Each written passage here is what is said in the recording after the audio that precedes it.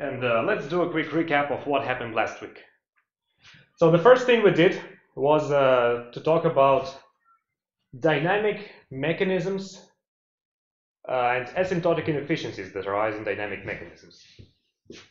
And this was a juxtaposition. This was to juxtapose the result from the week before, where we got that all mechanisms get you asymptotic efficiency if you can provide contemporaneous incentives. And so there are two main takeaways that I would like you to bring home from this discussion.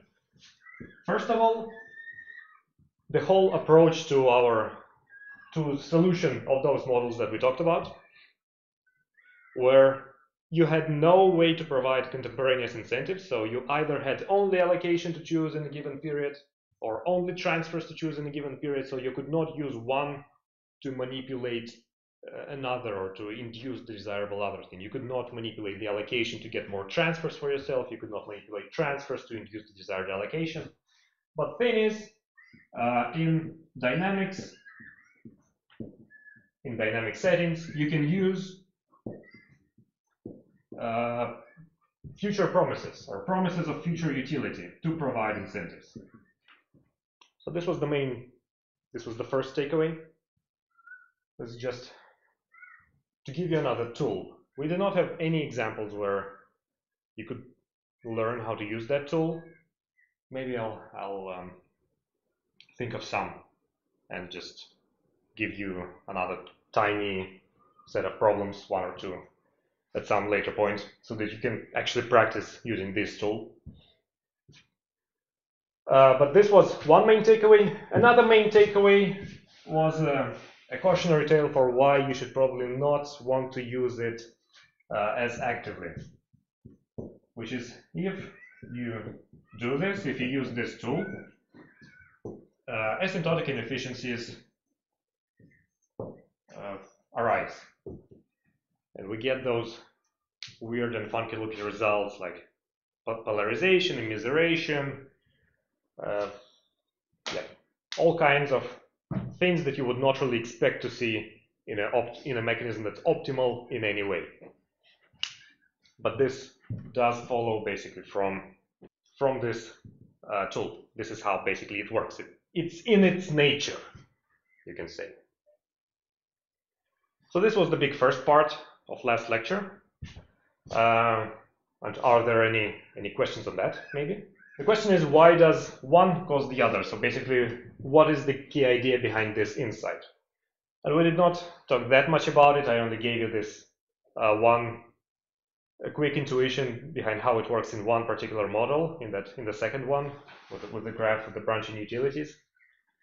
And so I do not have a prepared answer for that, but the on-the-spot answer would be that if you have any kind of bounds of what kind of utility you can provide, so if you cannot always provide variation in future promises to provide incentives, then things break down in some points. And what I mean is, you want to say, if you do this thing that is good for me, good for the principal, then I will promise you good utility in the future. If you do this other thing that is good for you but not good for the mechanism or for my principal's objective, then I will give you a bad promise. So you need to have this variation in promises to provide incentives. But if the spectrum of utilities that you can promise is bounded at some point, so you cannot put the agent at minus infinity or plus infinity. That's usually the way it works in the real world. There are some constraints that preclude us from doing so, like maybe budget balance that do not allow us to give the world to the agent, or agents limited liability, which say that agents can actually quit at any point and we cannot put them at minus infinity. So if you have any kind of constraints like that, then eventually your promises will hit one of those bounds. And once you hit one of those bounds, you no longer have variation in future promises. I know this is a lot of hand waving with intervals and such, but this is the big idea. This is not, I think, the point that is very often recognized in classical mechanism design, because that's more or less new stuff. Right? 2 of the papers that I've shown you were from the past 5 years. So it's not yet in the textbooks, but I think it will be soon, or eventually. Let's move on to the second topic that we covered last week and that we are continuing this week, which was matching models.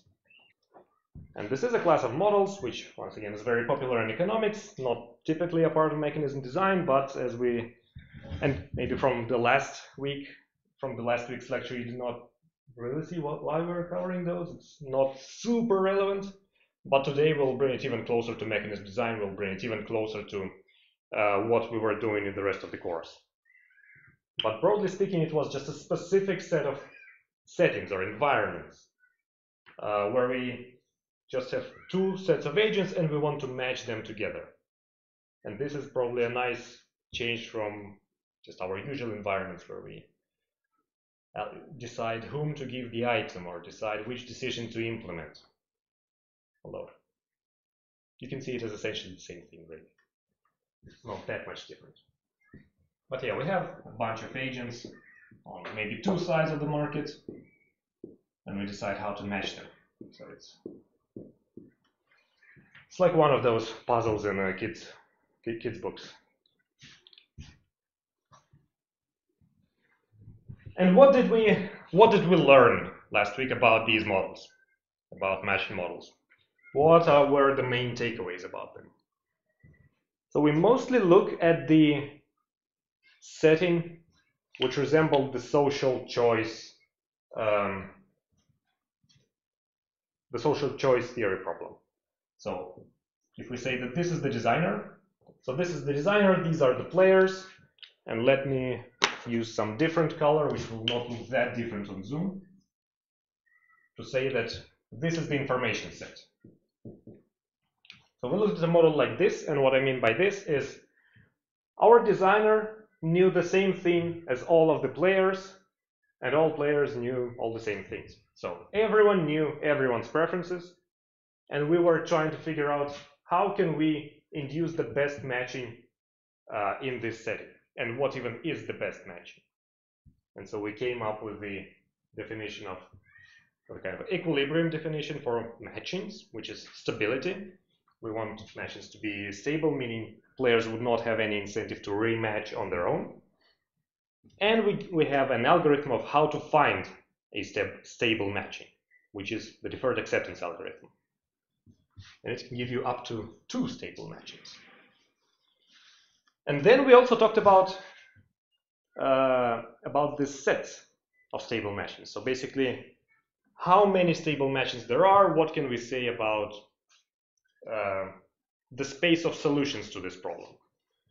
And we saw that actually this set of solutions has very nice structure. So deferred acceptance gives you kind of endpoints, and one side of the market has aligned preferences within itself. So all agents on this market have the same kind of preferences across stable matchings, and these preferences are exactly opposed to the preferences of the other side. So that was really a lot of results that I mentioned, and some of those we even proved. So then we started, taking small steps towards our more standard problem, which is we have the agents and we, the designer, are trying to design the game that they are playing. So first of all, in this kind of model, where the designer knows everybody's preferences, how would you say, what would be the mechanism that induces the desired stable matching? In the model we looked, we already know players' preferences. So we know what exactly the matching will be, right? So we can even skip this step of extracting players' preferences and directly say that the allocation we implement, the matching we implement, is this one. This is the one we like. So we basically issue a law which says this person should be matched to them, this person to them, or this firm should be matched to that factory. The way it worked in Soviet Union, more or less.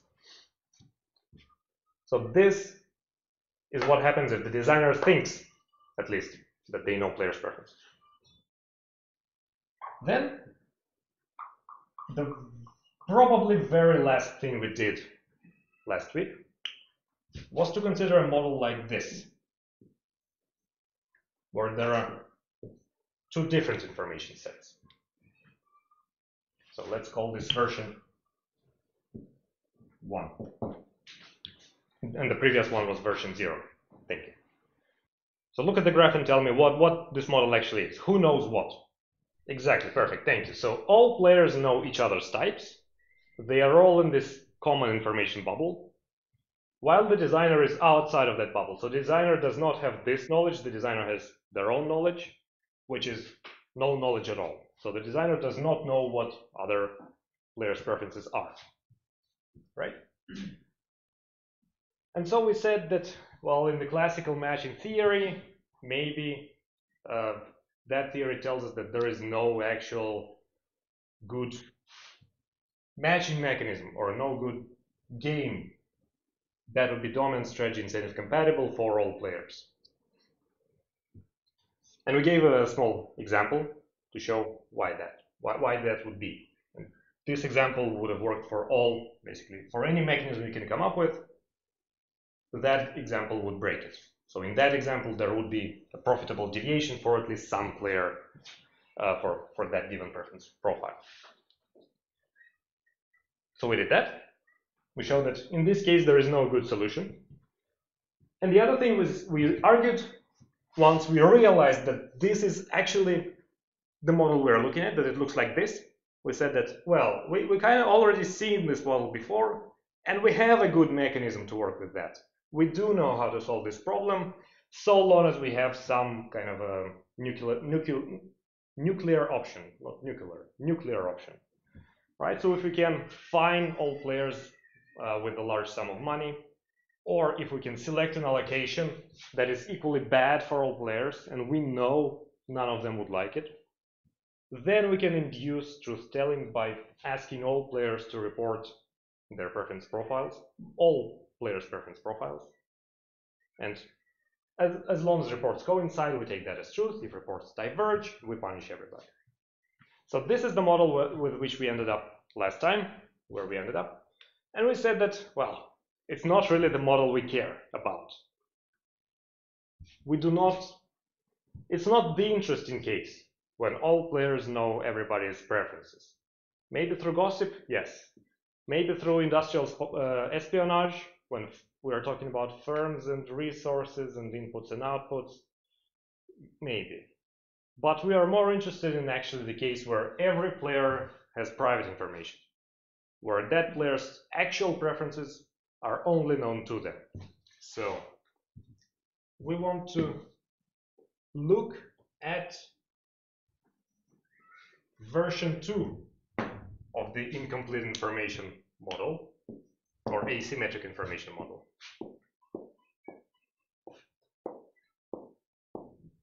In which information sets look like this. Every player has their own information set. They know their own preferences.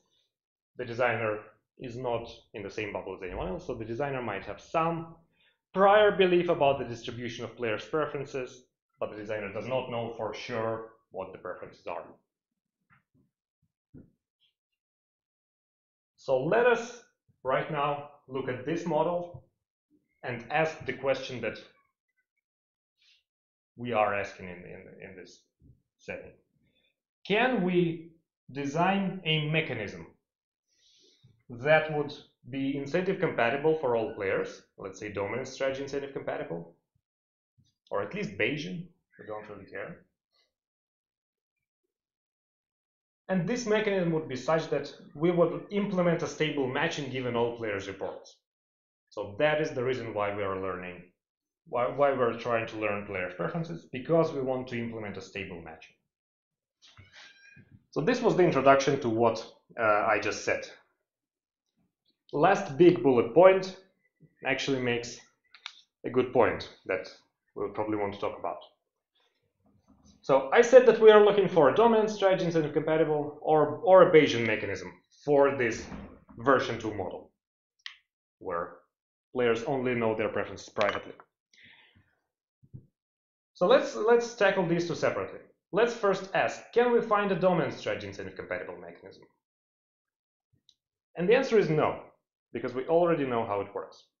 Because we already saw that it wouldn't work. Why is that? So what this slide attempts to say is that dominant strategy incentive compatibility has this interpretation in which players can kind of change their report after learning everybody else's types or reports. So in equilibrium, we think that all other players report truthfully. So every single agent kind of knows everybody else's true types, right? So with dominant strategy incentive compatibility, we kind of think that it should be optimal for our player to learn everybody else's types and then say, okay, yeah, I stand by my report. This is who I actually am. I confirm that. Meaning that it should be optimal for players to report the truth once they are in this common information bubble. Once they know each other's preferences. And we already have a counterexample for that. We saw that there is no mechanism, no matching protocol that would be incentive compatible in this sense, if all players know everybody else's preferences. So the conclusion is, we cannot find any dominant strategy incentive compatible mechanism for this version 2 model. Let's move on to the second part of the question and ask, is there a Bayesian mechanism that would work for this setting? So here we cannot reduce it to our version 1 model. We cannot frame it in a way in which everybody else knows everybody else's preferences, because in Bayesian mechanisms, it must be optimal to report the truth only at the point at which the player is still unsure of everybody else's preferences, at which the player still has some belief about the profile of everybody else's preferences, right? But then we can actually adapt our counterexample slightly and arrive to the same negative conclusion. And this slide basically describes this version 2 model in a slightly more formal way. So to describe our environment, we say that we have players, they have some types, they report the types to the mechanism, these types determine players' preferences, and so on. So the usual thing, right? Just to make sure that we are all on the same page here. And one thing that we need to say is stability a meaningful concept still in this context?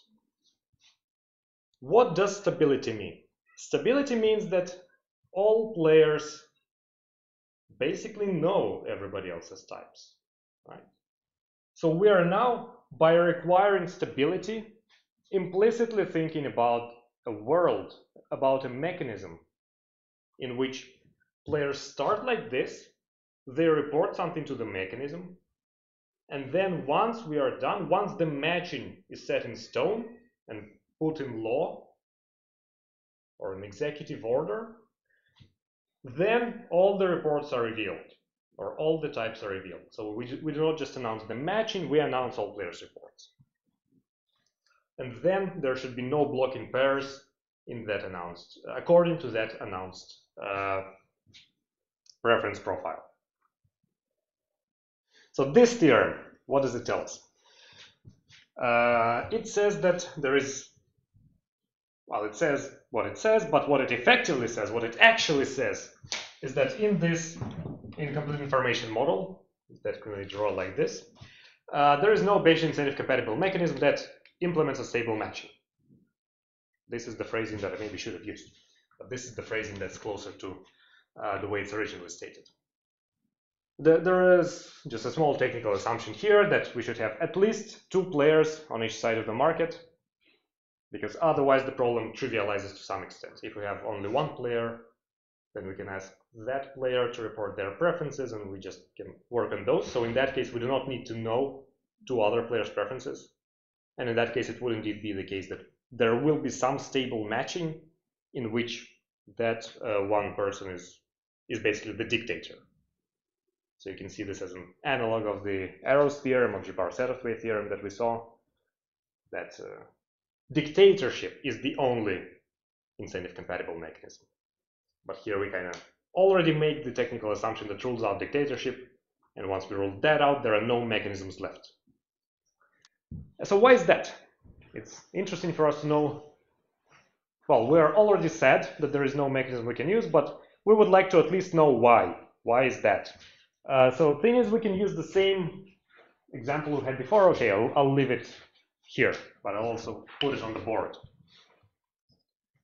So you can think of this example as follows, or you can reinterpret this example as follows.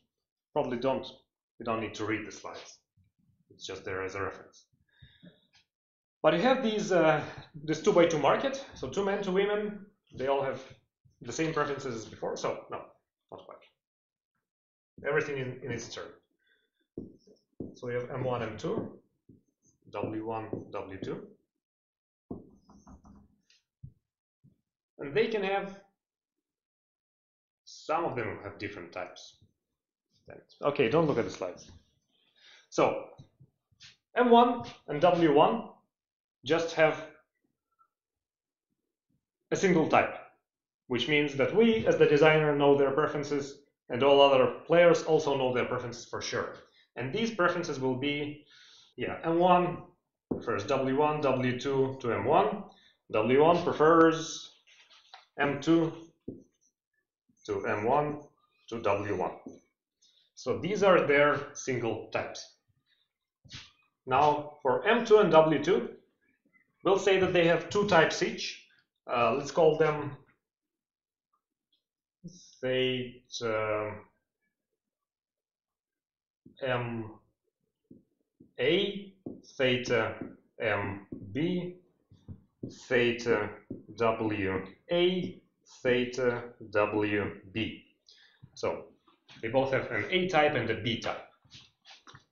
But the preferences will be kind of similar across the two. So for M2, let's say his A type prefers woman 2 to woman 1 to solitude, and type B prefers W2 to solitude to W1. So the whole heterogeneity, the whole difference between the two types is how much does M2 not like W1. So what's the relation between W1 and staying alone? And the same for a woman too. So her type A does not like being alone. She prefers M1 to M2 to W2. And her type B says, either I'm matched perfectly or I stay alone, but I do not really like this dude M2. And the distribution actually of them is such that these B types are very unlikely. They happen with some probability epsilon. And with probability 1 minus epsilon, the A types are the thing. So our players are likely not strong and independent. They really want to get matched. What is our goal, first of all? What did we want to do? Our initial goal was to find a Bayesian incentive compatible mechanism for V2 model. So the one we have here, where the standard mechanism design version of the matching problem, where everyone only knows their own preferences. But that implements the stable matching. This was our goal to start with, and the claim is such a mechanism does not exist. And what we're doing now is effectively proving this claim. In particular, the way we're proving it is by constructing this counterexample. So to prove that no mechanism is universal, we just need to find some profile of preferences under which this mechanism breaks down, under which this mechanism is either not Bayesian incentive compatible, or it would have to implement something that is not stable. It would have to select something that is not stable. And this is then the example that we constructed. So 2x2 marriage market, where two of the players have two types, two other players have single types. Cool. So what is our next step? We want to see that whatever your mechanism does, in this example, it will break down. How do we show that? To show that, we need to analyze this example more clearly. What you can find by analyzing this example slightly more carefully is that there are only 3 matches that would ever be stable for our 4 possible type profiles. So I will prepare ourselves by writing stable matchings. And what our mechanism should do is, for any profile reports of our 2 players with non-trivial types, our mechanism should select some matching and we want it to be stable. So we have 4 basic cases. We have a case where M2 is of type A and W is of type A. We have a case where M is of type B and W is of type A. Oh, this is gonna get real small. We got a case where M is of type A and W is of type B, bless you. And finally we have a case where M is of type B and W is of type B as well. So we have 4 cases, and what you would do if you are solving this problem on your own is you would just go case by case and say that, well, in this case, I run deferred acceptance in my head, and so what is the stable matching there? Then in the second case, what is the stable matching there, or what is the set of stable matches? This is actually a more difficult problem, but with 2x2 case, you can just run deferred acceptance both ways, and you will find both stable matches because there are at most 2. I think this statement is correct. But there are basically 3 candidates that we can have overall. Let's call them mu1, mu2, mu3. mu1 says that mu1 is the men preferred deferred acceptance matching under AA, so M1 and W1, M2, W2. mu2 is the women preferred stable matching under profile of types AA, so M1, W2, M2, W1. And these are the matches that we worked with last time around. And now, I realize it's not particularly interesting just following me solving a problem on the board. So I'll ask you to solve at least, just this tiny part of it. Find me a stable match in mu3. And I'll give you a hint. You need to look at this last case for that. Suppose both agents are B types. Run deferred acceptance and find me a stable match. Go. That's right. So let's write it like this. M1 and woman 1 stay together. Man 2 stays with man 2. Woman 2 stays with woman 2. Yes, you could have written this just as M2 and W2. Doesn't really matter. So these are the 3 possible stable matches in this problem, which you have no way of knowing really, but I solved the problem for you, and the textbook solved this problem for you, and so I'm telling you, we'll always have some combination of these 3 in this table. So we already know that mu3 is the stable one in this last case. So mu3, and I apologize again, it is very small. Would any of the other 2 be stable in this BB case? Exactly. So either man 2 or woman 2 would break these 2 respective matchings under BB type profile, because they would rather be single than be with their prescribed match. That's exactly right. So in this case, our mu3 is the only stable match. Now, AA is another case that we already know the answer to, because this is the example we saw last time around. And we saw that in this case, mu1 and mu2 are the two stable matchings that are the two matches that are stable. Okay, now another question to you. What matchings are stable in these two remaining cases? You can see they are kind of symmetric, so probably you only need to solve one of them. But tell me.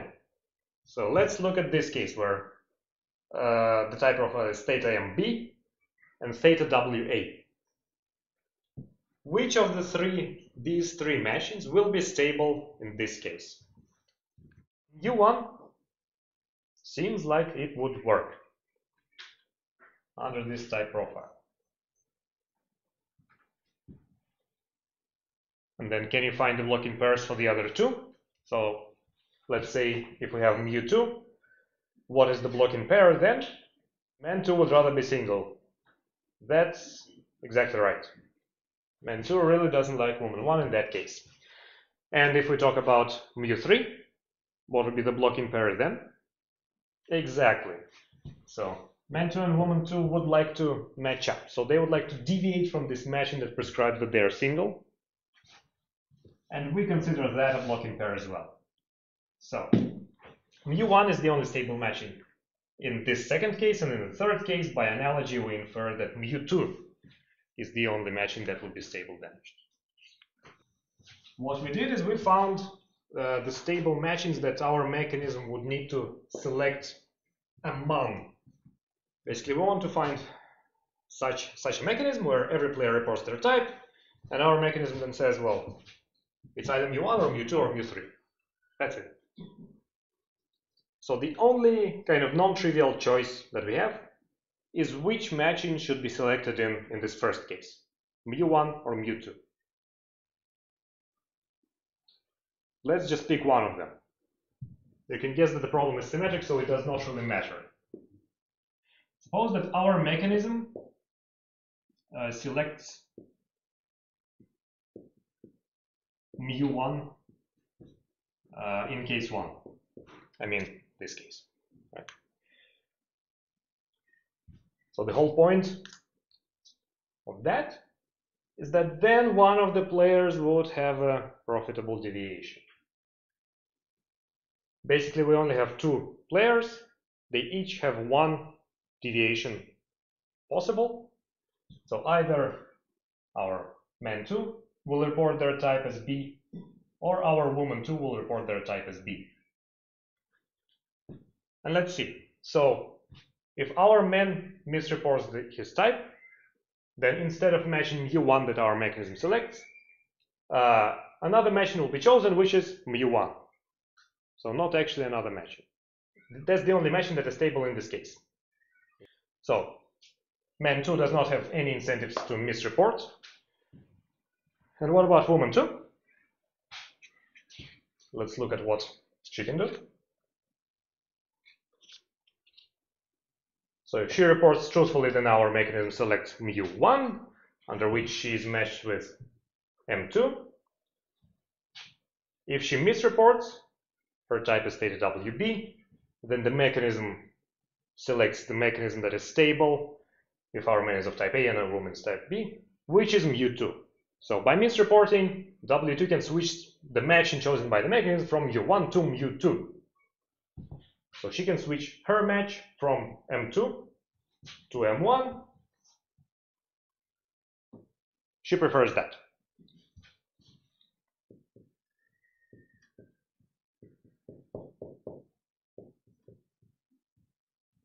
So this mechanism would not be incentive compatible for woman 2. And you can make the mirror argument for the opposite if our mechanism selects mu2 in case 1. So this densely packed piece of board shows you that whatever mechanism you try to choose, it can never be incentive compatible and applicable to all preference profiles. So if it includes this example, it will not be incentive compatible. And select a stable mechanism for every type profile. So these three properties cannot be satisfied simultaneously. This was the big takeaway. Now we can return to the slides, and this is actually the slide right after the example, I believe. So we have our negative result. This is the proof of our negative result. And this negative result is of our usual kind, right? That there is no mechanism that works. What do we do with these kind of results? First, we cry a little in the corner. Then we say, maybe our requirements were too strong. Maybe our goal was unrealistic. So we should temper our expectations. We should set more reasonable goals. What can we relax here? So basically we have three main parts here. First, we want our mechanism to be Bayesian incentive compatible.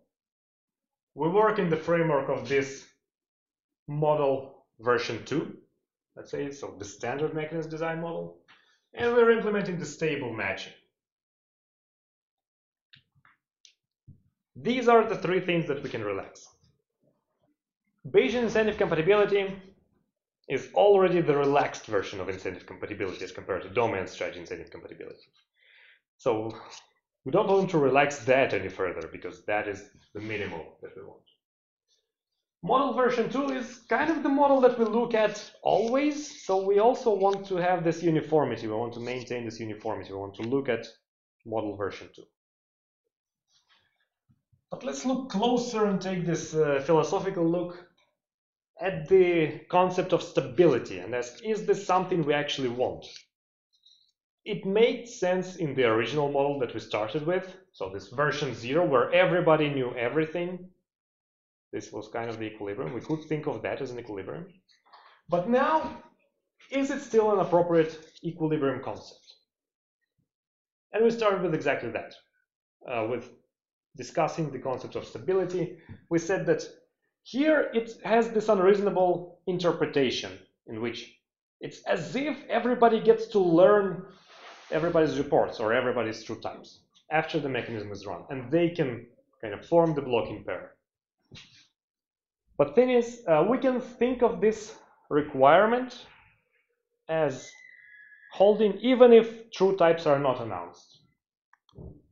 Even if true types are not announced, but for example, the cost of making an offer to somebody else is low, so you can attempt to form a blocking pair, and you just sent out 1,000 spam letters. Would you like to form a blocking pair with me?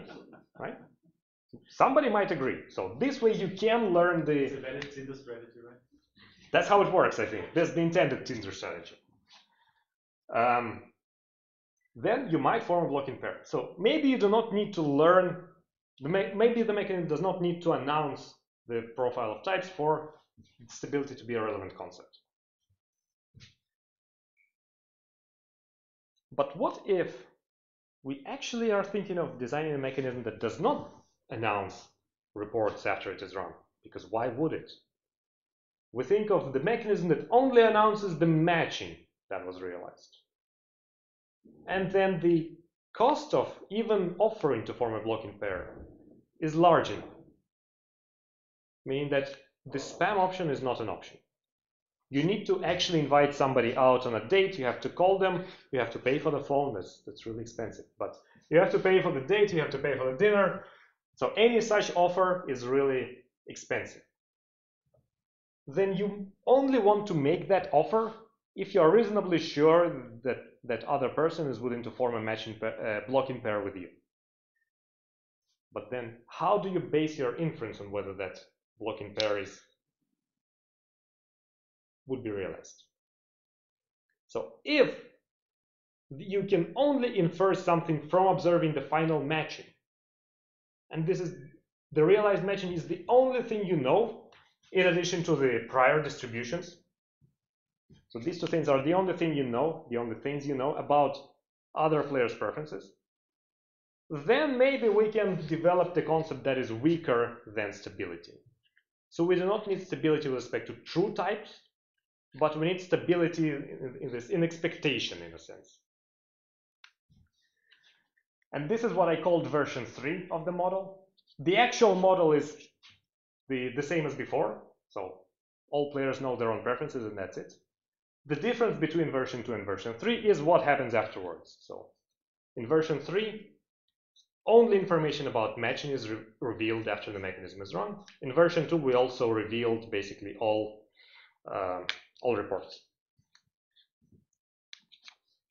And I just wanted to briefly tell you about a couple of papers that try this, that try to develop an appropriate stability concept for these settings. And so there are these two. But I wrote it very correctly, that it's not very pleasant to work with. What it actually means, as you can guess, is it's extremely painful to work with. So these inference problems are extremely complicated. And on the one hand, this means that you do not really want to be solving them unless you really have to, unless you really think that this is the right thing to do. And secondly, the fact that these inference problems are so complicated also means that you probably do not believe that real-world agents are solving those problems. So maybe there is something else to be done there. But this is just an announcement that there is a literature that does that. I will not tell you anything about it because I know nothing about it. It's too smart for me. But you can look at it if you want. This concludes our discussion of incomplete information models of matching. So we talked about different models of different ways in which we can incorporate incomplete information into matching. And we saw that most of the time there are no positive results. So there are no mechanisms we can use for all settings. And I guess, yeah, I have a summary here. But the bottom line here is incomplete information matching models are a story of failure, which kind of contrasts with matching models in general being a story of huge success. So incomplete information really broke things here.